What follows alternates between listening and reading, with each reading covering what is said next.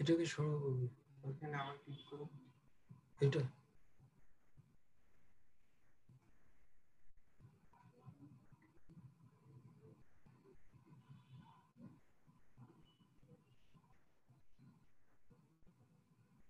Hello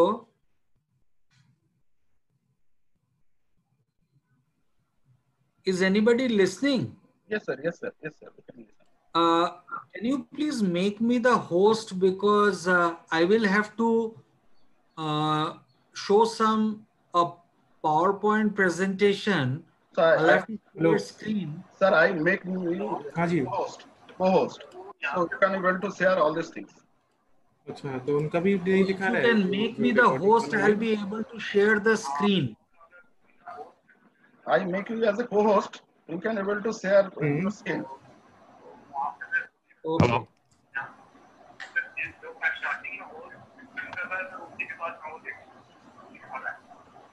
अच्छा तो उनको मैं एडमिन बना दूं क्या? वो कर पाएंगे ना? उनको मैं एडमिन बना दे पेज का? हाँ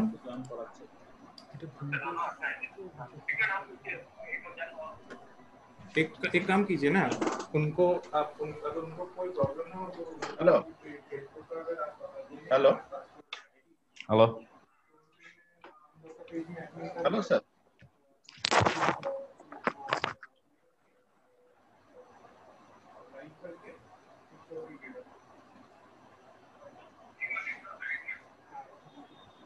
একটু পাম্প হাউসে খবর দিন, বি ব্লকে উপরে জল নেই। হ্যাঁ স্যার বলুন। Hello hello hello sir. आप होस्ट हो गए अभी। अच्छा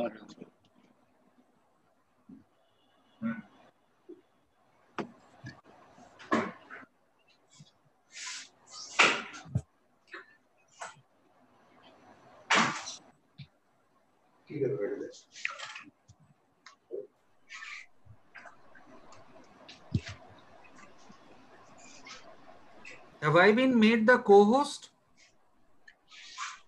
Yeah. Okay.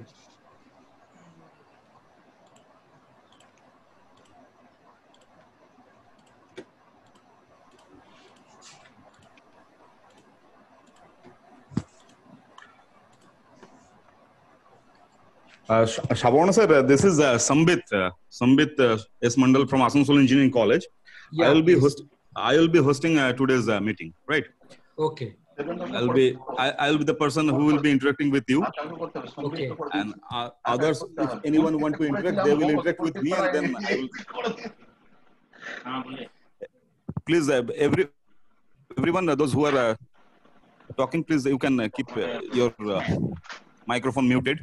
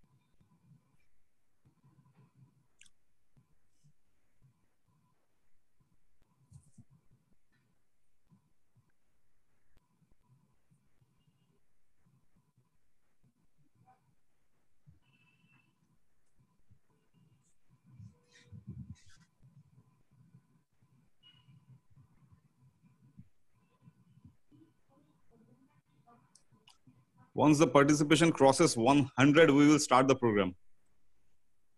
Okay, no problem. It's 83 right now. Yeah. 17 short of a century. Yeah, 17 short of a century.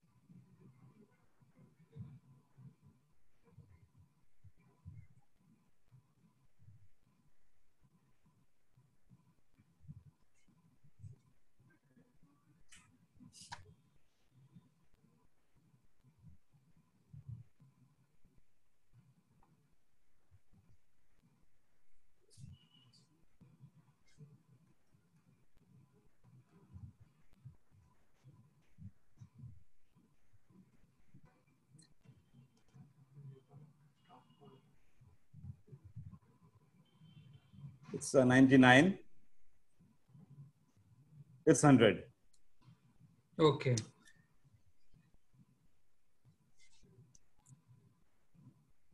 With the permission from the higher authorities, let me start the program.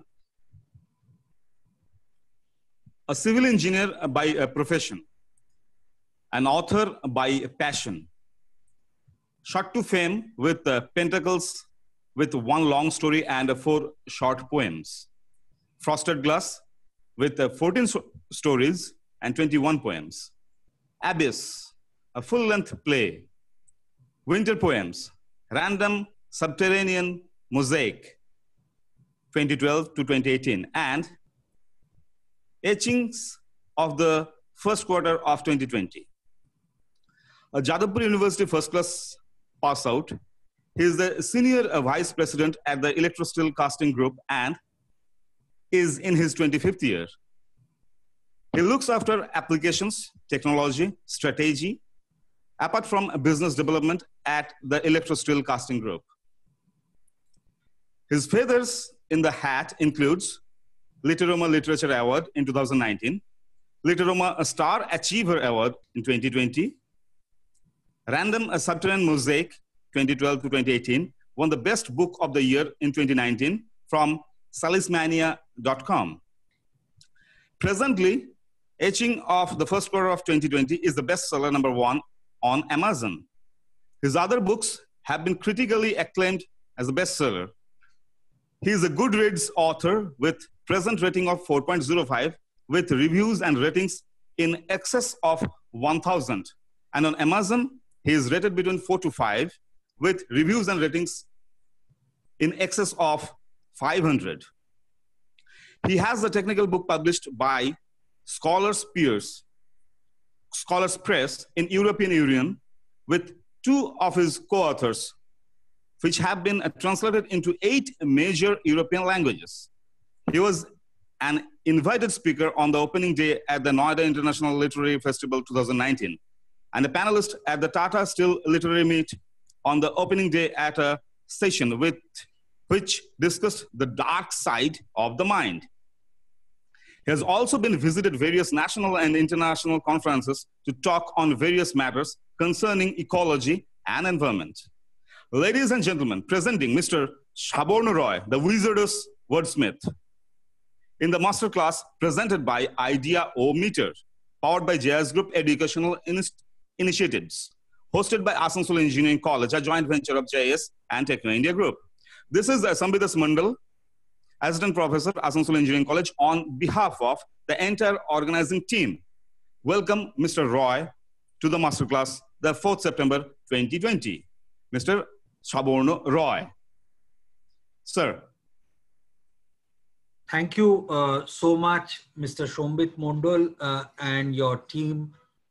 And of course, I have to thank GIS and Techno India Group for hosting me in this program on technology, management, creative and critical thinking. I have made a small PowerPoint presentation that I'll share on screen and gradually read it out for the benefit of the audience.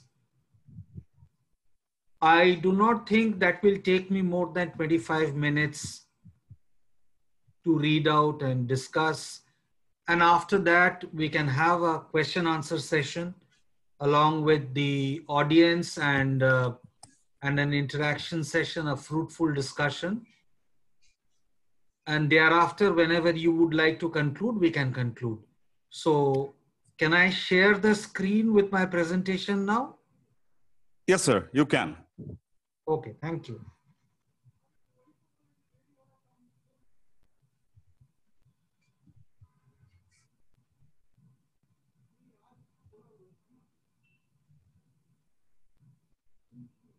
Yeah, it is visible. Okay, thank you.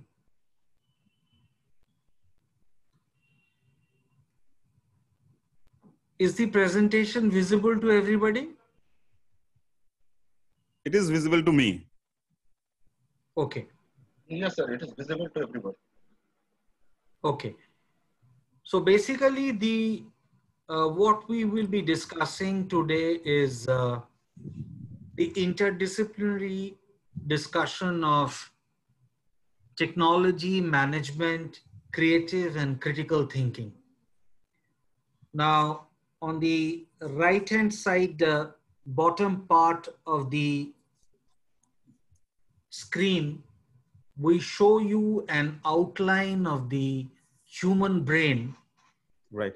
The left side of the human brain is colored in blue, and the right side of the human brain is colored in burnt orange.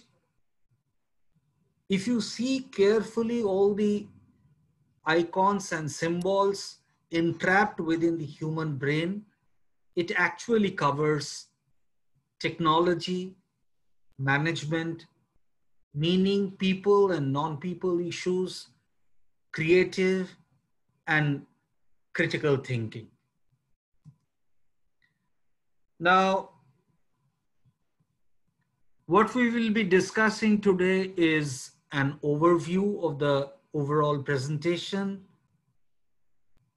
a model of critical and creative thinking, idea generation, reflective judgment, self-regulation, attitudes and dispositions, and a case study specific to the IT sector, where we will discuss how to think differently, thinking about systems, critical thinking in context, and a critical approach. Now, let us come to the overview. Now, we have to admit that the United States of America is much ahead of all the nations in interdisciplinary learning.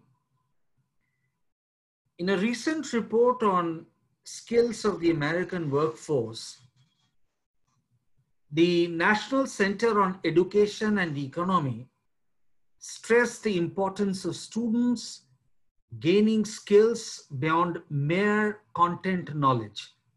They state, strong skills in English, mathematics, technology and science, as well as literature, history and the arts will be essential for many.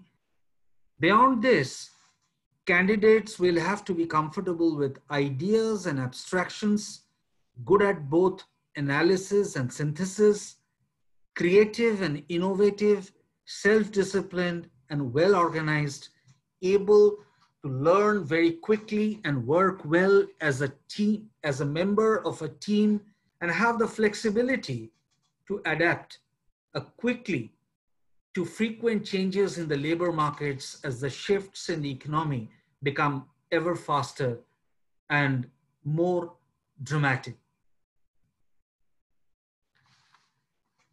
As such, the National Education Technology Standards for students emphasize 1, creativity and innovation, 2, communication and collaboration, 3, research and information fluency, 4, critical thinking, problem solving and decision making, 5, digital citizenship, and 6, technology operations and concepts.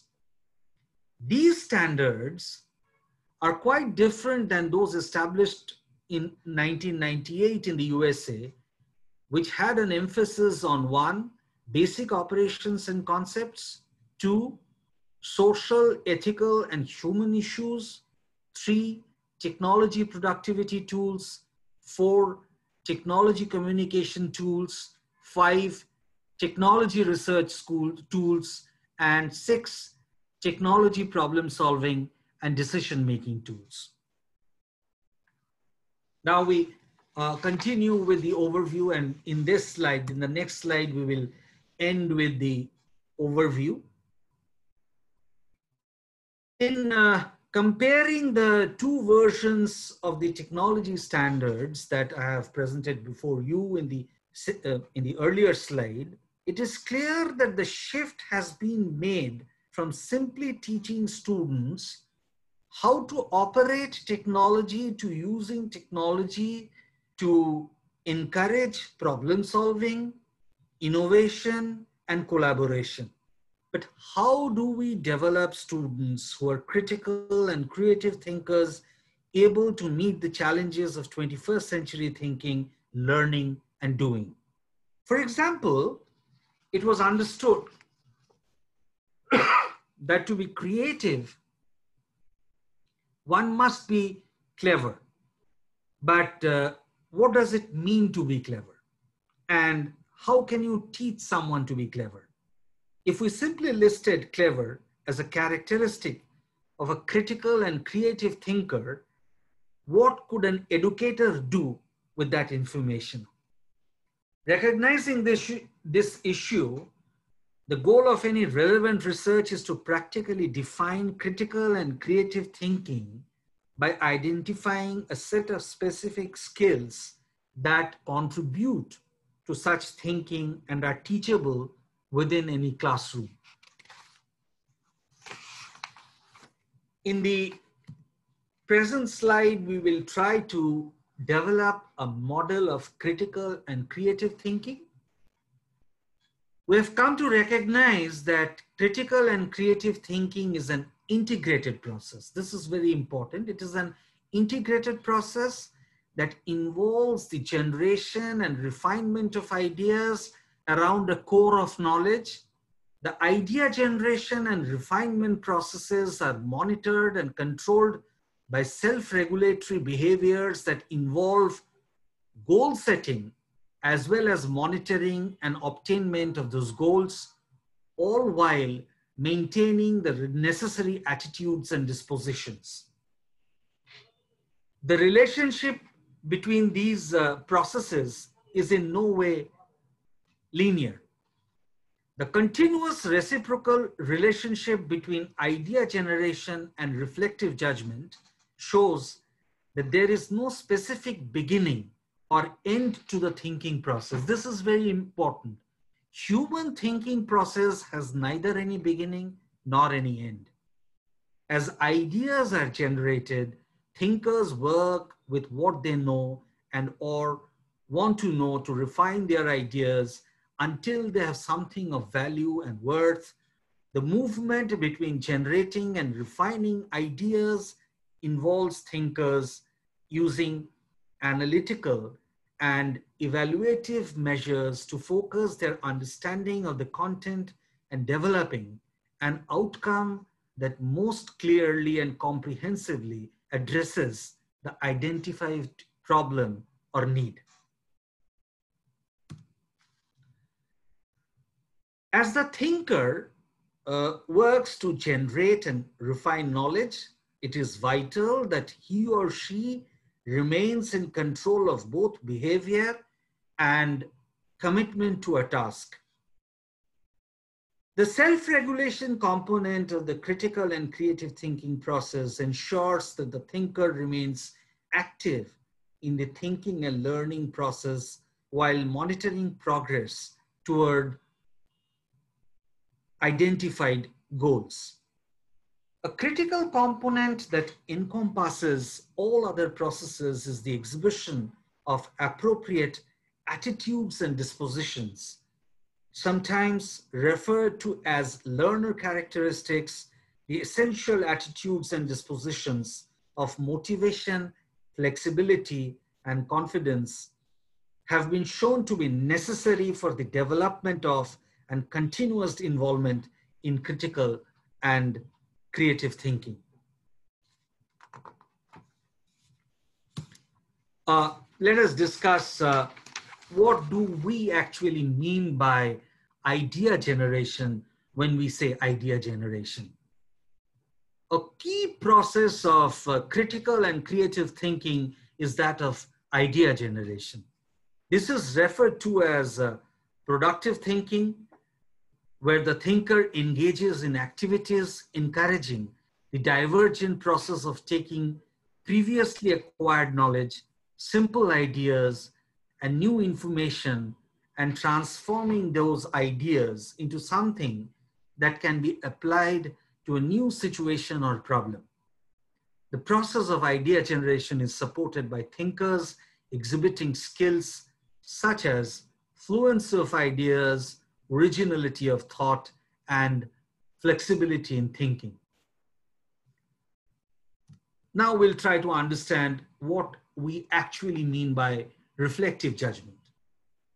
In the reflective judgment component of critical and creative thinking, thinkers move through a convergent process of evaluating ideas and selecting a structured plan or solution based on the multitude of previously generated ideas as they engage in reflective judgment. Thinkers not only evaluate and select ideas from those generated through personal knowledge and experience, but also in the consideration of ideas gained through analysis and evaluation of other thinkers' ideas and resources. By combining such ideas, thinkers will determine the best and most feasible plan to pursue.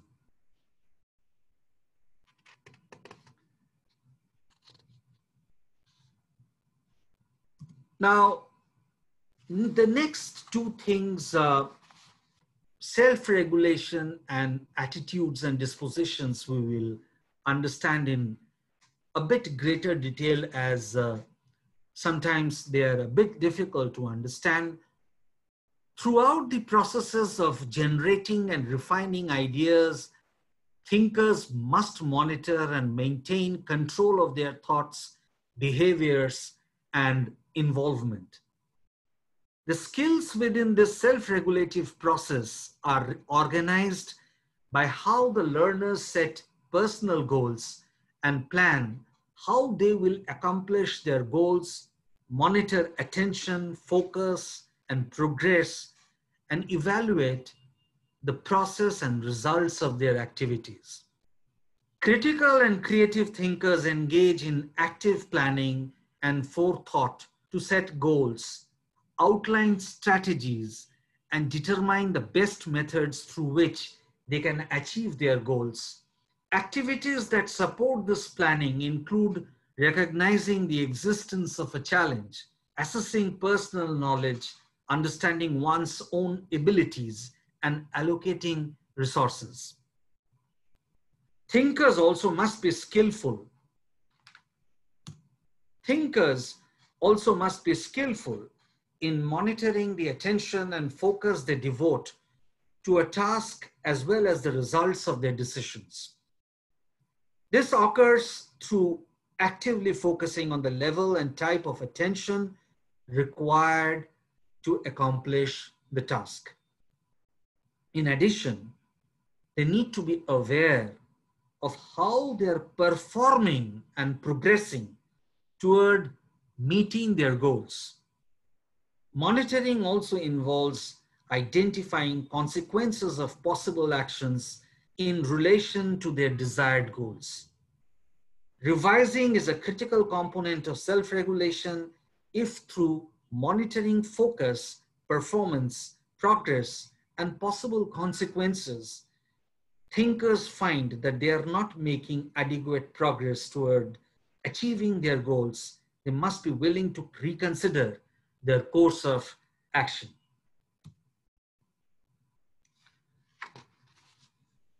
As thinkers continually monitor their attention, focus, and results, it may become necessary for them to make changes in beliefs about their level of attention, abilities, and the value of contributions being made.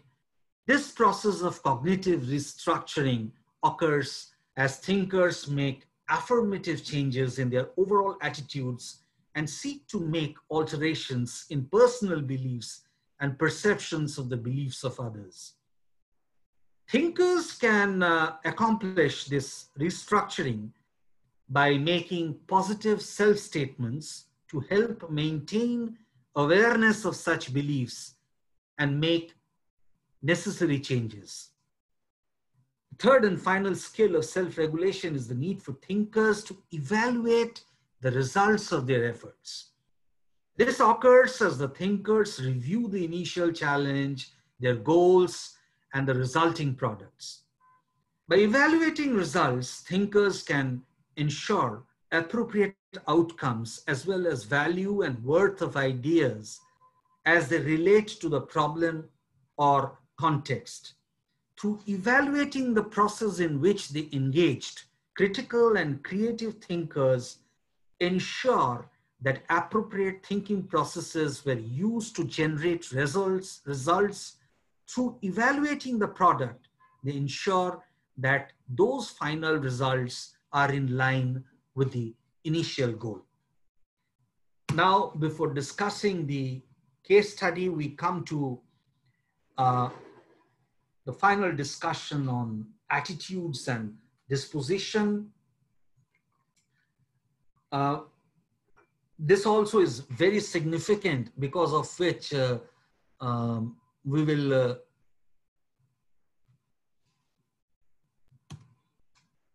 discuss in greater detail. In addition to engaging in idea generation, reflective judgment, and self-regulation, creative and critical thinkers must exhibit certain attitudes and dispositions. Specifically, this means they must be perceptive and flexible, motivated, and confident. Thinkers maintain a perceptive and flexible attitude through avoiding impulsivity, rejecting stereotypes and prejudices, embracing multiple points of view, judging their assumptions, and remaining sensitive to the thoughts and actions of others. In addition, it is vital that thinkers allow many aspects of experiences to penetrate and influence their thinking by remaining open-minded to seeking alternative influences. Tolerating ambiguity, this is very important. Tolerating ambiguity or amphibiousness is also essential, as with any thinking process, vaguely established ideas will often penetrate their thinking. Critical and creative thinkers must be motivated to solve the problem at hand. They must exhibit a general interest in their learning, recognize the value of their participation, and see the applicability of the task to their personal interests. This motivation is exhibited through demonstrating autonomy, persisting at the task, maintaining intrinsic motivation, and recognizing the relevance of their work to their personal interests. Successful critical and creative thinkers are also confident in their involvement and position within the problem or context.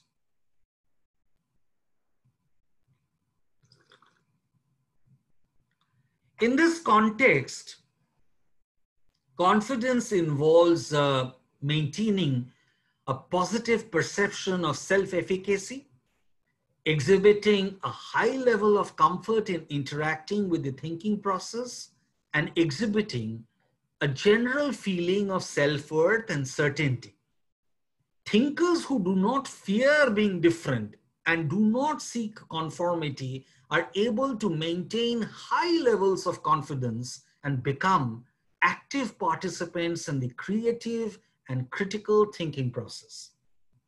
Throughout, successful critical and creative thinkers demonstrate confidence by actively identifying the worth or applicability of their ideas, exhibiting courage of convictions that allows them to publicize their thoughts without fear of rejection, and the willingness to engage in risk-taking that allows them to work outside their comfort zone and engage in tasks in which success is not certain.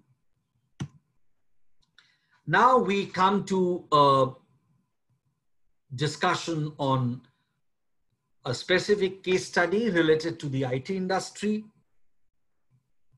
I hope a lot of IT and computer science engineering students are in the audience.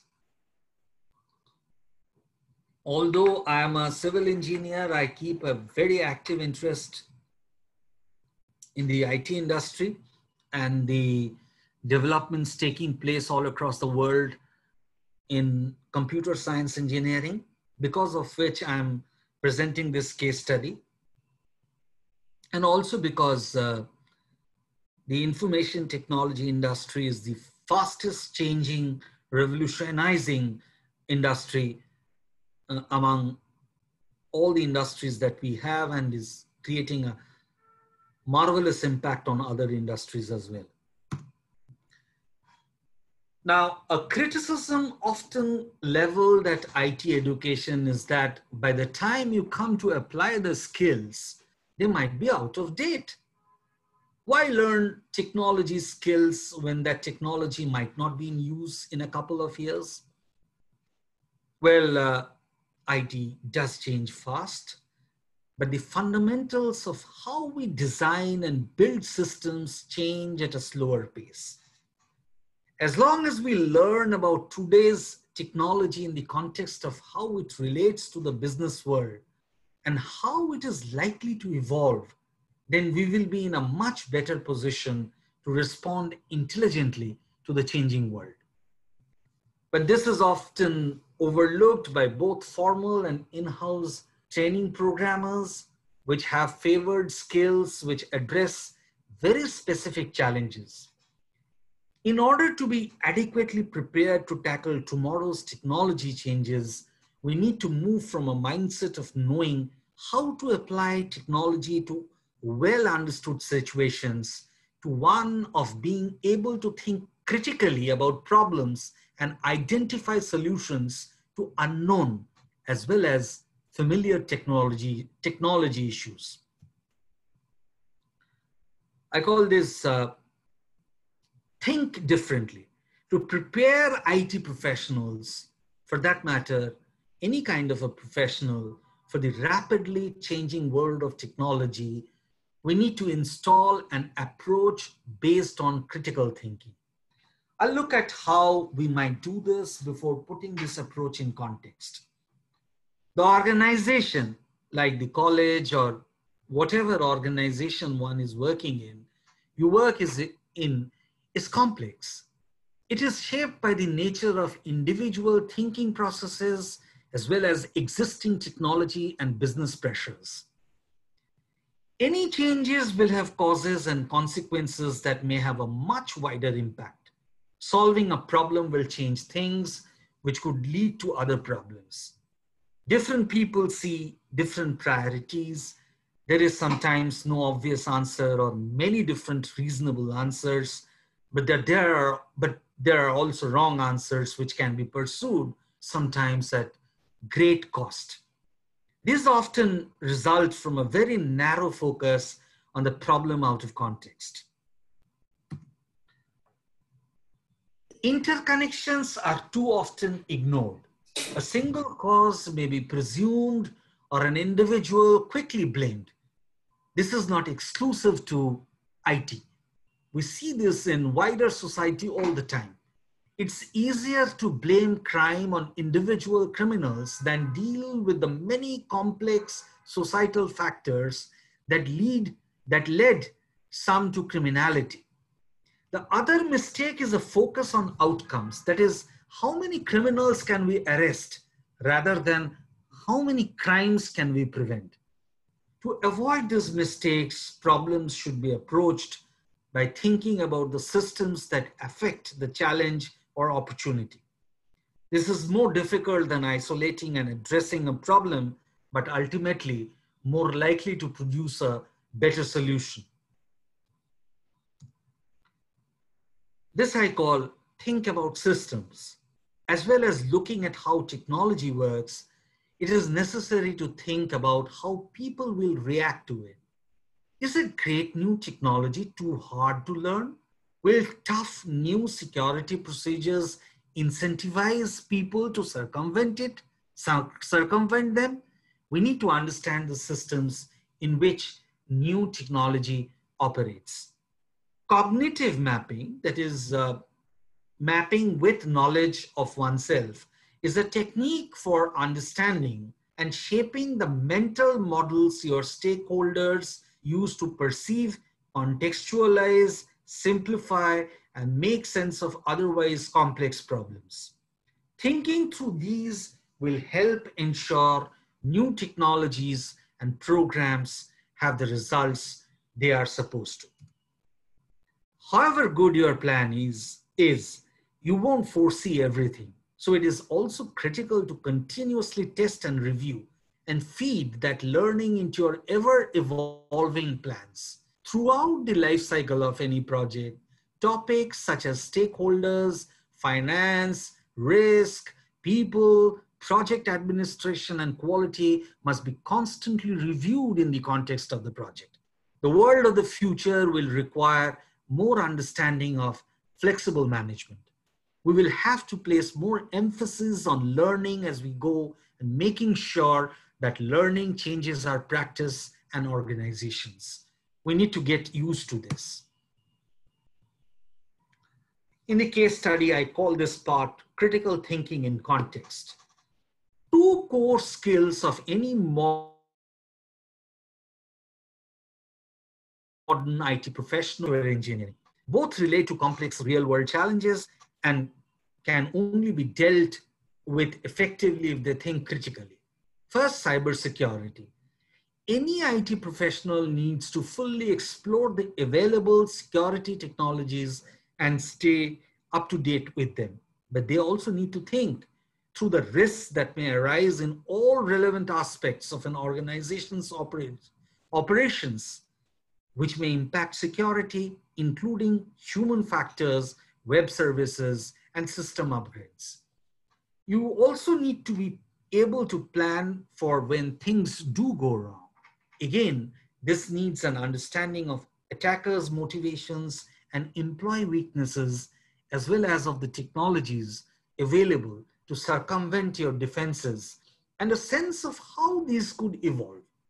It also requires an understanding of the legal frameworks and technologies relevant to digital forensics, which are essential when responding to cybersecurity incidents. Only then can effective plans be made. Teaching all this must be put in real-world context. Most students learn these techniques by crafting a fit-for-purpose information security management system for the organization where they work. Secondly, software engineering. Contact between the business and the external world is often mediated by software, and the business has a responsibility to its wider community that may be served or jeopardized by this software. Skilled software engineers can add a lot of value by creating or adapting software, from managing projects and sales, analyzing performance and customer data, and automating tasks. All of this exists in a complex real world where humans react to change in different ways. Any new system must understand how users or customers will respond to it.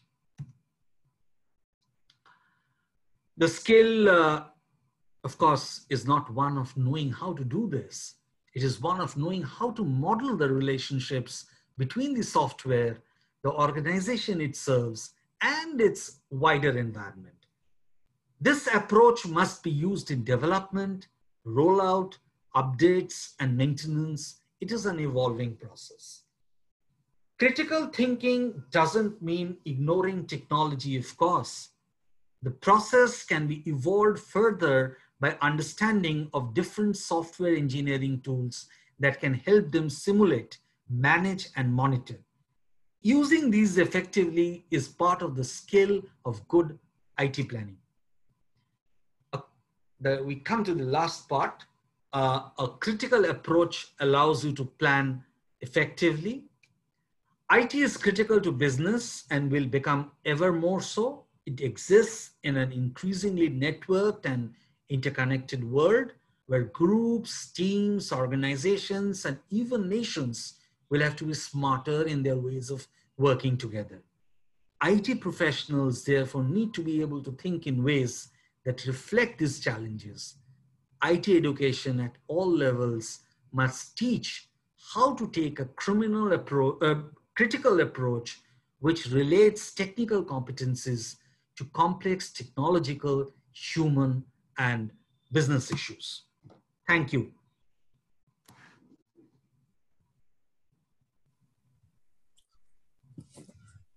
Thank you, Mr. Sabarna Roy. If anyone is having any question, you can write your question to the chat box so that I can read it out for Mr. Roy.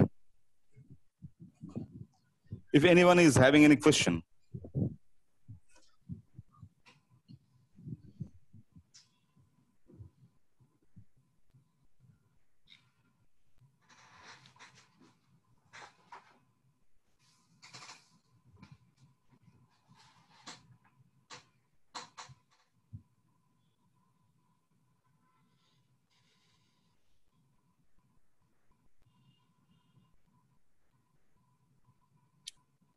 Anybody have written anything in the chat box?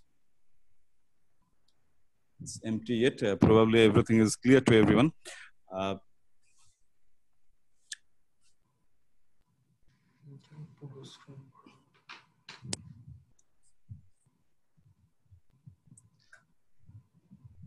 So the three aspects of critical thinking, whatever we have learned from you, sir, is idea generation, reflective judgment, and self-regulation. I was thinking one thing that an image of the thinker was missing in that slide. The thinker by Auguste Rodin would have added a spice to these slides. Anyway, it was nice to hear all those things. It's a critical thinking is it's just using the technology and the human thinking power and advancement of technology, then getting to the goal with the technology is all about that thing.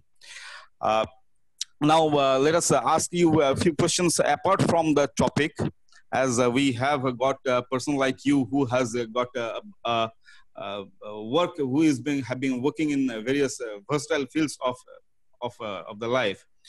First of all, I would like to request you to take us through your journey to the success as an engineer and as an author of the books, as a professional, and from your professional side of point of view and passion point of view. Both the views I want to know about your success story. Sir, if you please. Yeah, frankly, you see, today I consider that I have two professions: as a senior engineering professional, also as an author, because frankly speaking, I'm earning from both the fields, so I'm a professional in both the fields. First of all, I love...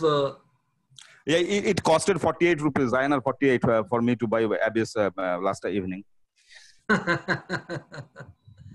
Just on the lighter side. Yeah. So the point is, you know, I mean, I don't do things that I don't love. I love engineering very passionately. I love managing people. I love technology. And I also love writing, for the simple reason that writing is the only thing that I can do. I can't play any instrument. I can't sing, or I don't have talent other than writing. Yeah, I'm not saying that I'm very talented. I'm only saying that, yes, I think I can write. I have this confidence that I can write. So if you ask me journey, I don't think one consciously makes a journey. You know, one travels along path. In the initial years of my career, the first 6-7 years, I changed a lot of jobs, and then I settled in electro steel castings. could be because I got the kind of exposure and I got the kind of peace and calm and comfort where I could work freely and comfortably and also judiciously. So I settled in a career. I made a career in Electro Steel Castings Limited because 25 years is a long journey. I started writing very seriously in 2007. My first book, the manuscript of my book was ready by 2008. But the first book was published in 2010 because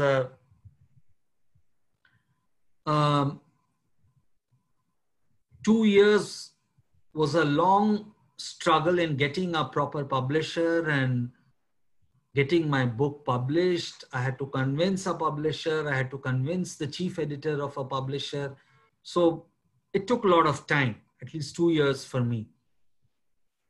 So after 2010, I continuously published books, and from 2010 to 2020, I have produced 6 literary works.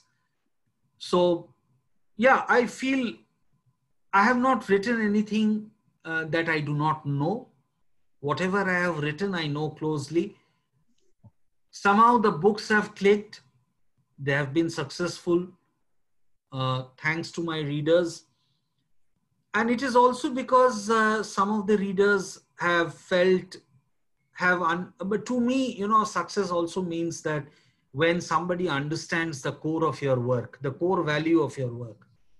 Like in case of my engineering professional work, the promoters of my company understand the value and the worth that I work for. And also there are many government agencies I'm working with from where I get a lot of reward and, I mean to say, a lot of appreciation, reward meaning a lot of appreciation and warmth from the state and the central government utilities that I am working with.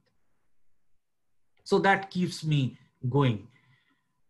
So if you ask me success, yes, the journey, it's not a very conscious journey.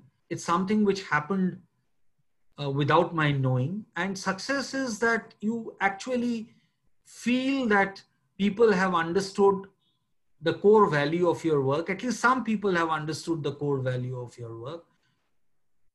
So you feel, yeah, maybe some kind of success has happened. That's it. Yeah, I have completed my. Yeah. So we can reframe actually the question. Means the question was wrong from my side, passion and profession. We could have reframed the question like that. Means both the professions are your passions, engineering and writing. Both my professions are my passions. Are your passions? That sounds so nice. Actually, making your passion your profession. It sounds so nice. The national media, international media have wrote so many things about you. The Deccan Chronicle says reading 5 works of Sabarna Roy is churning 5 oceans. Live Mint says Sabarna Roy is an innovative author who deals with human psyche. Hindustan Times writes, author Sabarna Roy believes in giving hope to his readers. Forbes writes, inventive and mysterious world of literary writings by Sabarna Roy. My question to you is that what means this innovative, inventive, mysterious, all these words are being used for your writings. Why are like them? Why they are being written like that? First of all, I must tell you that, you know, these are words that others have used for my work. Right, so exactly. I cannot stand in judgment why they are calling my works innovative, inventive, or mysterious. Maybe the journalists who have read my books and written about them have felt so. But in a plain speaking term, I'm not a person, I'm not in the class of Gabriel Garcia Marquez that 100 Years of Solitude, or Salman Rushdie, who writes Midnight's Children. So I don't write surrealist work, or I don't write works which have a complete tenor of magical realism. I write very simple prose and simple poetry and simple plays, and which are easily understandable, lucid.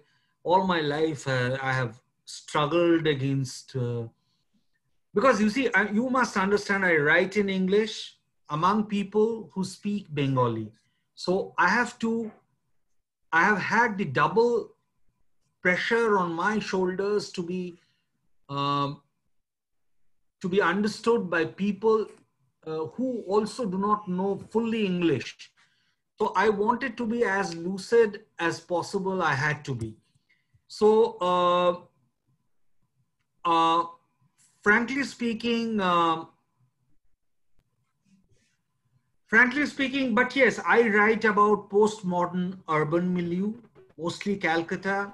A lot of people have said that Calcutta features in my books, like the Gotham City in a Batman movie, Batman comics. Right. But yes, some people do tell me that somewhere my poetry and my prose touch bases with the central chord of their nervous system. And you see, it feels good and happy to get these kind of adjectives, but I really don't know why they say like that, frankly. That's nice. As you have said that you have some books on prose, you have some books on poetry and plays, and you have published one book, technical book with articles on ductile iron pipelines and a framework agreement contracting methodology, with two of the co-authors, Rajat Chaudhary and Bashanto Bera. Yes. So you have prose, poetry, plays, and along with the technical books. What made you so versatile in the thinking process? Once again, you are using an adjective which I am not using. You see, I must tell you one thing, that I am a person, I come from a family which has had interest in natural sciences, literature, arts. So from my early childhood, we have been interested in geography, history, mathematics, literature, arts, painting. We have been taken to good movies, theaters, dance recitals, although now I don't have much of time to go to dance recitals much. Okay. But my parents took a lot of care to imbibe a culture of interdisciplinary knowledge in me and my sister, because of which, and I have invested the same energy on my own children, that they start enjoying all kinds of creative thinking. So because of which, maybe I love doing all kinds of things. And it is also, you see, the greatest philosophical question of man is how to pass time. Right. So if I can pass time by writing a poem, I will write a poem. If I can pass time by writing a piece of prose, I'll write a piece of prose. If I can pass time by writing a conversation, I'll write a conversation. If something strikes that, yes, I must write about desalination technology, I'll write about desalination technology. So these are certain, and one thing I must tell you,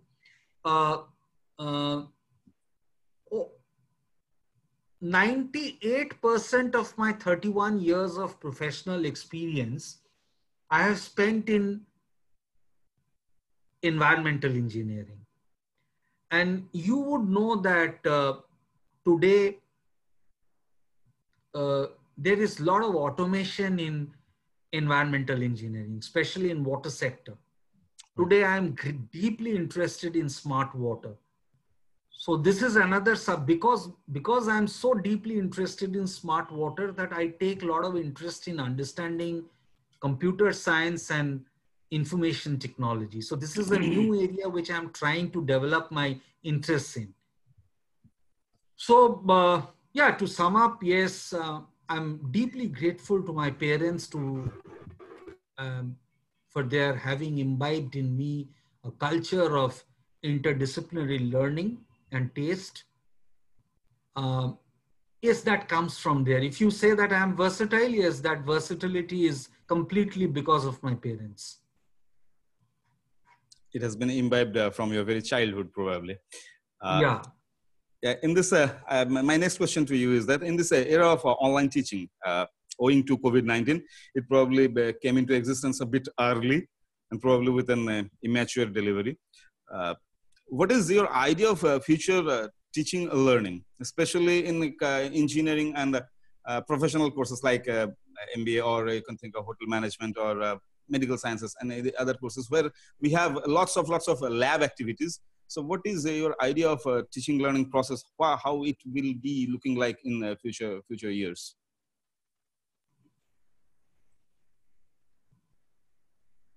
Engineering and medicine are the two branches of learning where we need a lot of project work and laboratory work.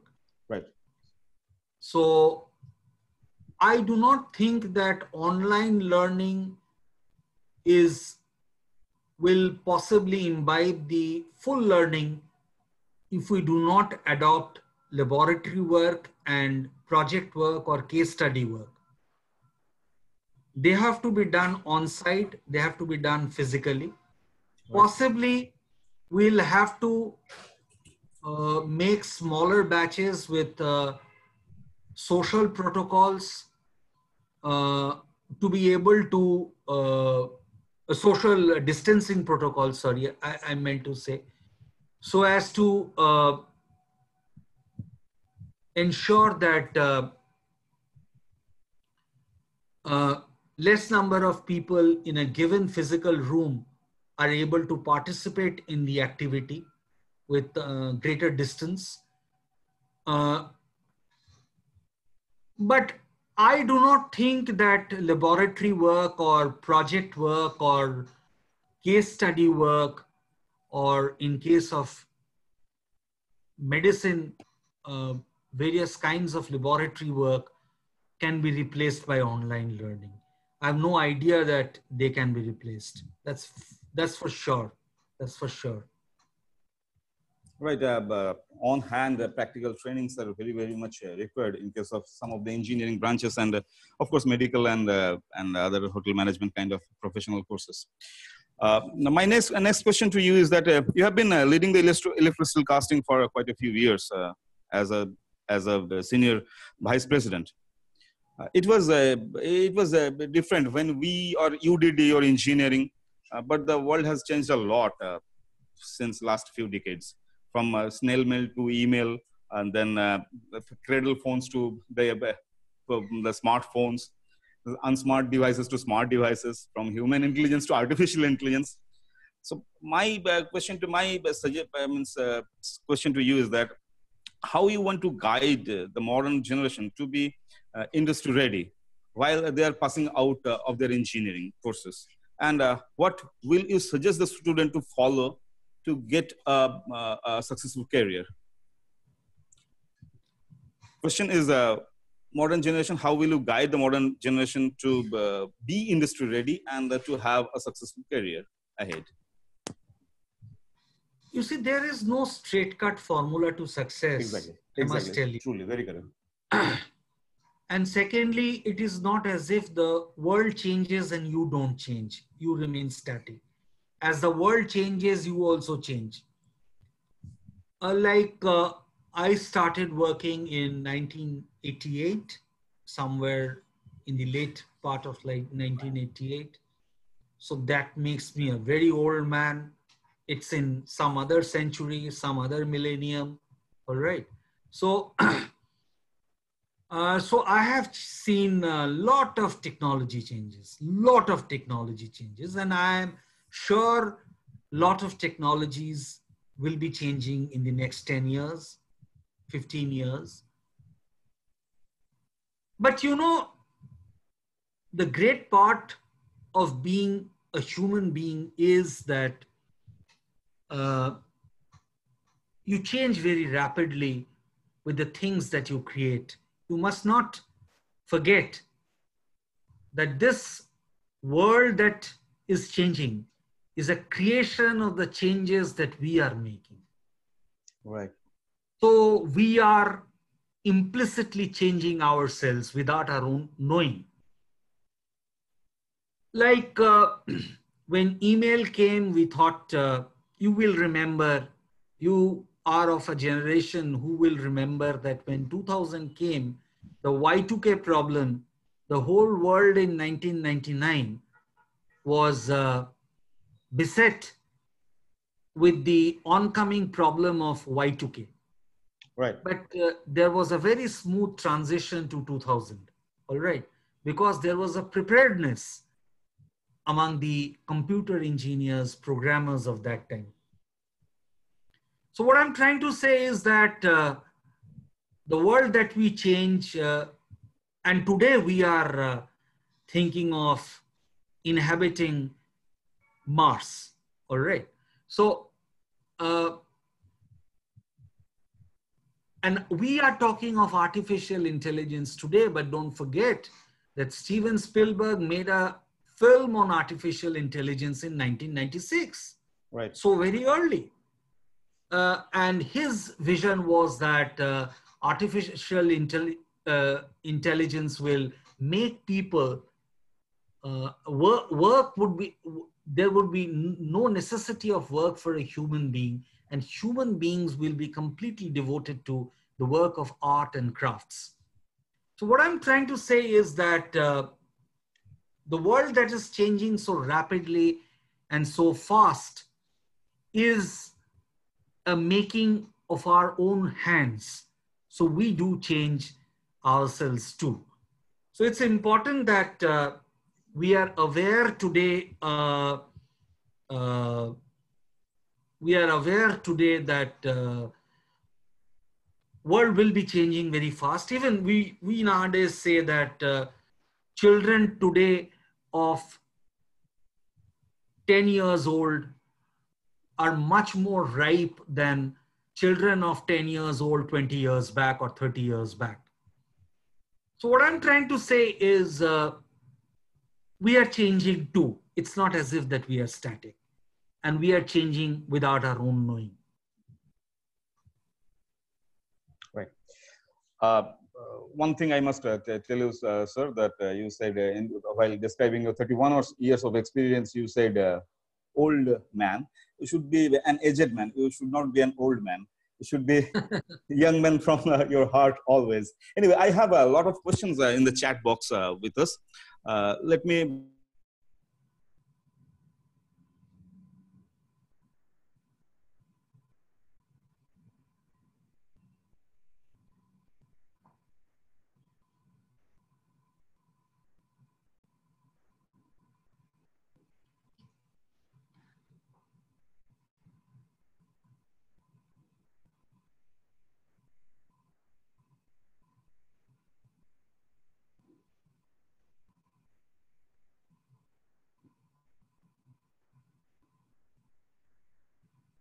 I'm not able to hear you. I'm not able to hear you.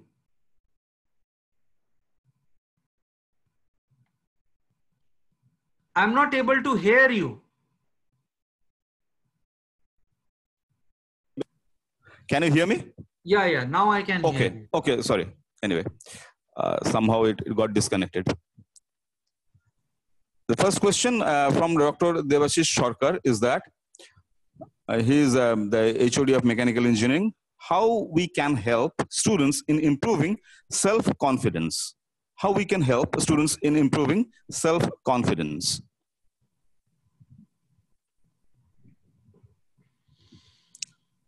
Yeah, I think it is significant that I think this question is being asked in the perspective of a classroom. I think Right.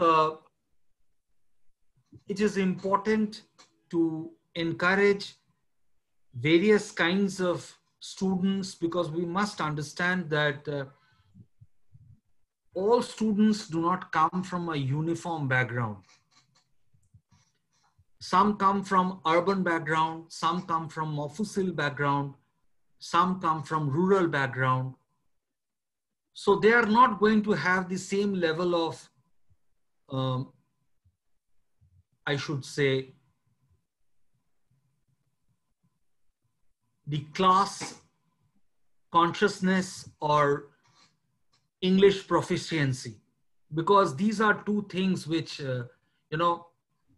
if somebody is economically disadvantaged than other in our society, we deeply feel humiliated and insulting.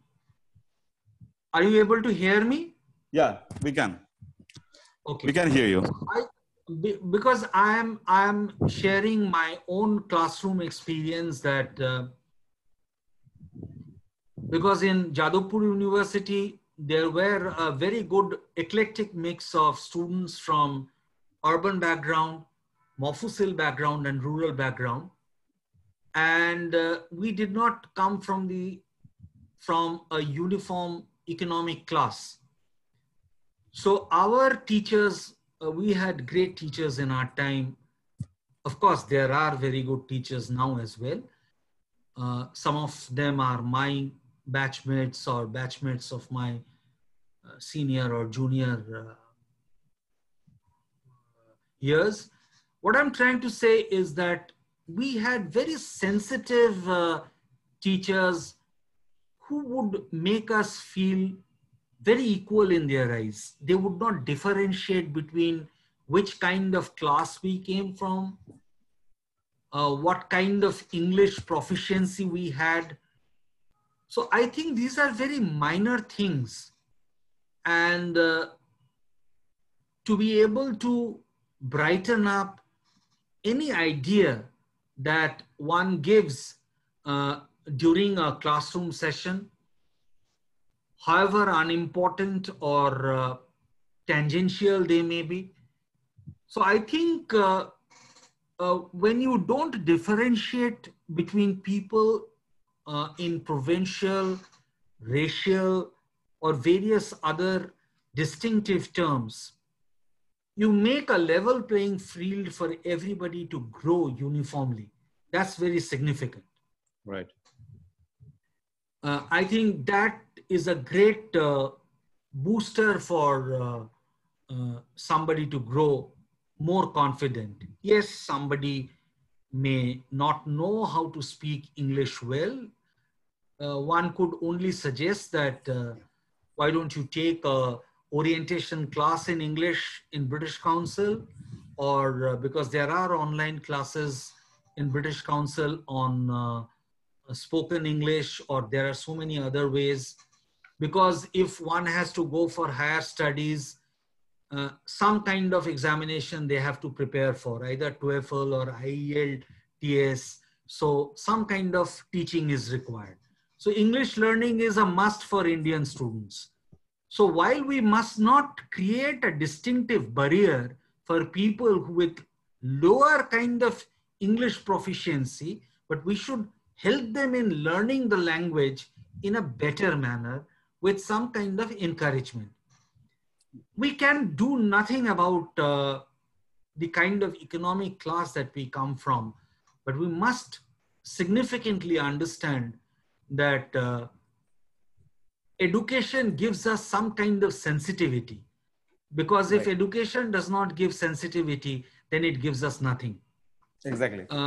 So I must tell you that I have seen among my own colleagues, having come from very different kind of backgrounds from me, are performing much better than me. More adverse conditions, because at times adversity becomes good teacher, harbinger of inventiveness. Right. So I think these are the ways by which you can develop confidence. And of course, I think what another thing is, if people don't teach mechanically, I'll give you an example. When Professor Pijushom used to teach us membrane technology, he used to start with Michelangelo's design of the dome structure Sistine in Chapel. Renaissance Italy. All right. Sistine Chapel, you want to win? Yeah. Sistine Chapel, probably. Yeah. Yeah. So Professor Pijushom used to take us to such an innovative world of ideas that we would be drawn away from our class, caste, and various other distinctive factors. That boosts up confidence. And he would bring a lot of photographs, because he was a very well-traveled man all across Europe, USA. So he would bring photographs of all those chapels and cathedrals and mausoleums. So, those were such wonderful things for us. In fact, we would do classes, we would attend those classes just because we would know so many things about the world. So I think these things, boosts up the ideation capability of students and make us more sensitive to the requirements of being a human. Thank you, sir. But we have some more questions with us. Let me find out the chat box. Yeah.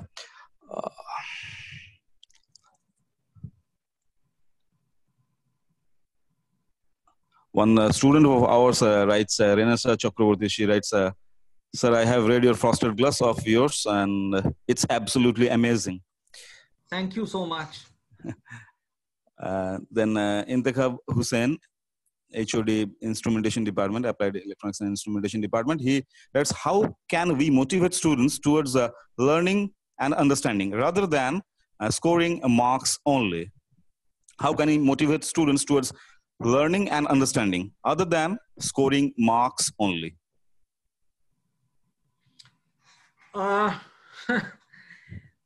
You see, I'm not a teacher. You all are teachers, so you must know this answer to this question much better than me. Yeah, okay. But I must tell you that, I mean, in case of my own children,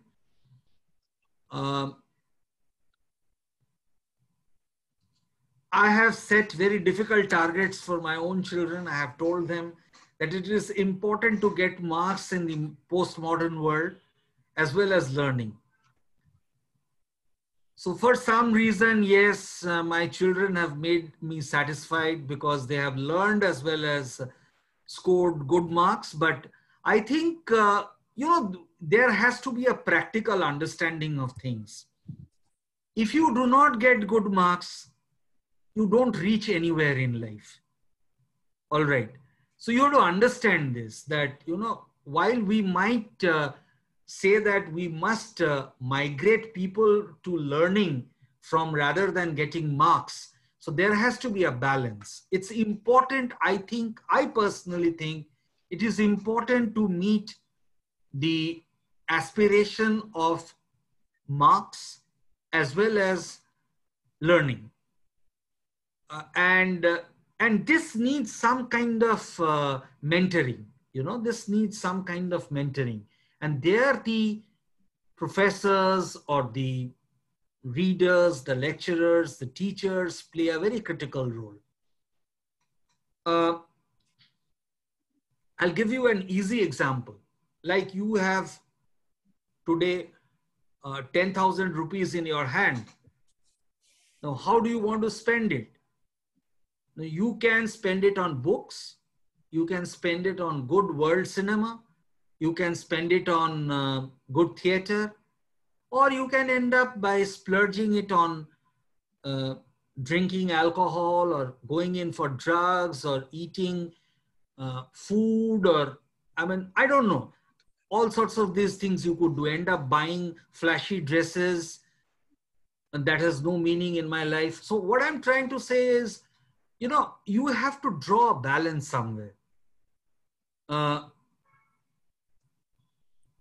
I think both are important. To me, both are important.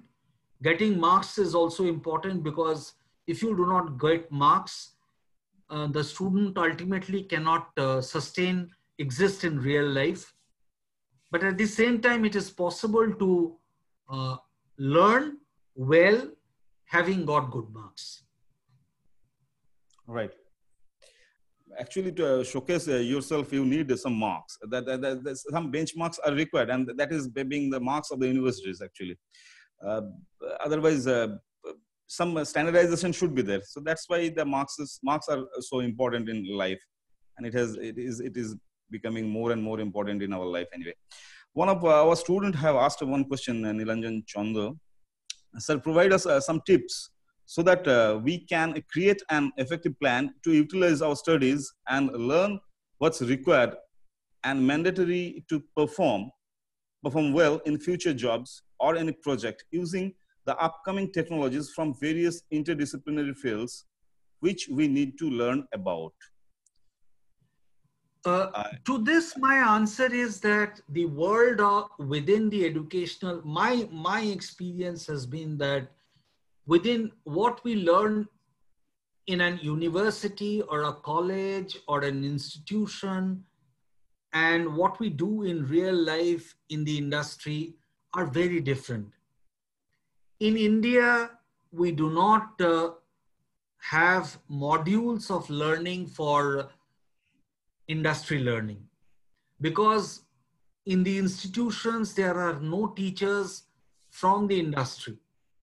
So this is a great gap in Indian technical learning, for that matter, any kind of learning in India. Whereas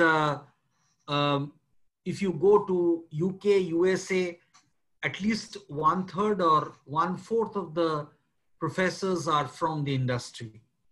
There are modules of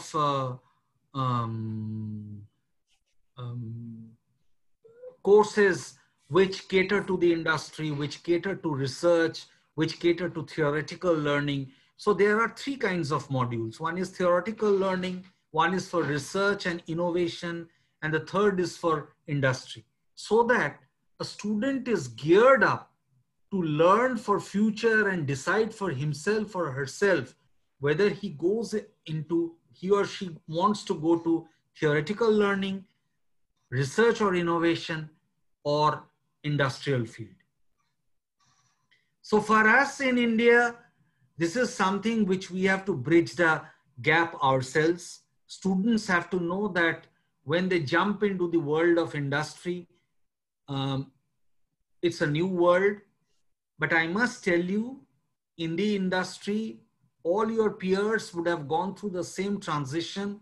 They would, if you are in a good industry, you would have had definitely hand-holding seniors who would guide you through. Because in our, I can give you the example of electro steel castings. We handhold newcomers in every stream of learning when they join our group. If some of your interns come to our institution sometimes for internship, etc., they will see for themselves that the kind of standard operating procedure that we have for training is world-class, simply world-class. We train them for technical learning, we train them for administration, we train them for health and safety modules, because we have a very big manufacturing unit. So TPM modules, total productive management modules. So it's a very comprehensive module we have. So after a year of training or 2 years of working in the industry, and we give a lot of freedom to our newcomers. We tell them to go for big meetings with big level people. We actually encourage a lot of failures, because we like it that our people, youngsters, should learn from their own failures, because self-learning is the best way to teach yourself. Right. Very correctly said, sir. Let me have the last question.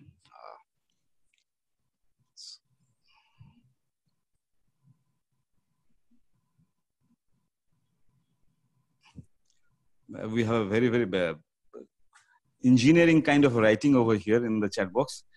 One of the student writes, is it necessary for a student to write 40 pages of assignment without knowing nothing? And lab reports. It's nobody have asked you to know nothing and write 40 pages. The teachers have always asked you to know something and then write. Anyway, we have a question from Mr. Robin Kumar Agarwal, is the HOD of Management Department. If technology become outdated rapidly, so what's point to work on outdated ones? In the same line, as many of our students are here, online teaching is a temporary affair for colleges with respect to the syllabus. Then why to adapt it forcefully? Sir, kindly enlighten the issue under critical thinking fundamentals. As I think I have said one thing, IT does change fast, but the fundamentals of how we design and build systems change at a slower pace. It's very important because the fundamentals, the way we design and build systems, change at a slower pace. You see, with respect to, I must tell you that with respect to civil engineering, I can give you an example that today, when I started designing structures, whether it was of concrete or steel, I did it manually. And there were long pages of calculations because we were doing cubic equations by hand, doing reiterations by hand, and slowly the computer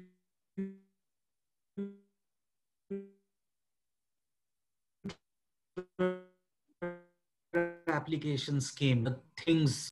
But you must understand the algorithm of a computer program is based on systems which we utilized manually with certain modifications. So while from the outside things are changing very fast, you must also understand that the underlying foundations don't change very fast. You know, it's like saying that within a house, you may be changing the interior decoration of your house every 2 years, but you don't change the foundation of your house every 2 years because the foundation cannot be changed. So it is the same with technology. And for all practical purposes, it is also true that institutions cannot cope up with the changing pace of technology. Their syllabi cannot be changed at the pace with which technology is changing. Right. I must also tell you that in foreign universities, there is a portion of the syllabi which is variable, which is basically for variable technologies coming into the field, okay, which we don't have it in India.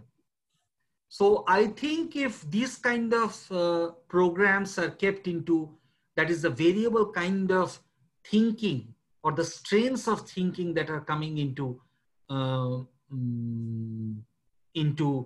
a specific stream of subject, if that is brought up into the syllabi, of course, that will be very interesting for students to fully appraise them with the new kinds of thinkings that are going on in the world. But, you know, that institutions will have to adapt to. Because if the total part of a syllabi cannot be variable, Only a part of the syllabi can be variable. The fundamentals actually remains the same. We just, the technologies actually keep on building upon on those fundamentals. That's all. We would like to thank you, sir, once again for joining us and giving us so much of enlightenment towards the technology, towards with your nice words, with the words of an author. We can understand that those were the words of an author. We very rarely listen to this kind of words. This was was sounding so nice from in our ears. I must say. I must say we are thankful to the management of JS Group, the principal of Asansol Engineering College, JS and Techno India Group, and all those people who are behind the scenes, those who are dealing with the technical issues of these meetings. And everyone, those who have joined this meeting. I have not taken all the questions from the chat box, but relevant ones have been taken. Thank you everyone for joining the session. And last but not the least, thank you, Sabarna sir, once again. We are looking forward to meet you once again in near future. Thank you, sir. Just give me a minute. Thank you so much. First of all, GIS Group and Techno India Group for hosting me on this in this session. It was very enlightening. I must say that making this presentation for all of you was itself learning a lot. I applied my mind to be able to, and one of my colleagues, Boshunto, was also helping me in this whole effort. So we do a lot of things, within us, because my organization gives me a lot of freedom to, because I am from my office. I'm actually speaking from my office at present. It's not from my residence. So it adds to the experience of all of us. It has been a wonderful chat. Thank you, Shombit. Thank you, all of you, for all the senior teachers and the other teachers, professors, and the students mostly. Thank you so much. As we are saying all the good words, I must say the same thing for my office also. They have given us so much of opportunity to work from here also. I am also sitting in my office right now. Okay. Yeah, the college has also allowed me to spend time over here so that I can use the AC and talk to you. And actually, I was reluctant on switching on the fan because the fan can have actually interference. Thank you, sir. It was on the lighter part of the thought, but thank you so much for having time with us and spending time with us. And with so nice words of yours, we must learn the things. Thank you. It was a pleasure. It was a pleasure. Thank you, sir. We will be meeting you soon once again, if possible in the future. Thank you, everyone, for joining us. This is Sambit Mandal signing off. Thank you, everyone. Thank you.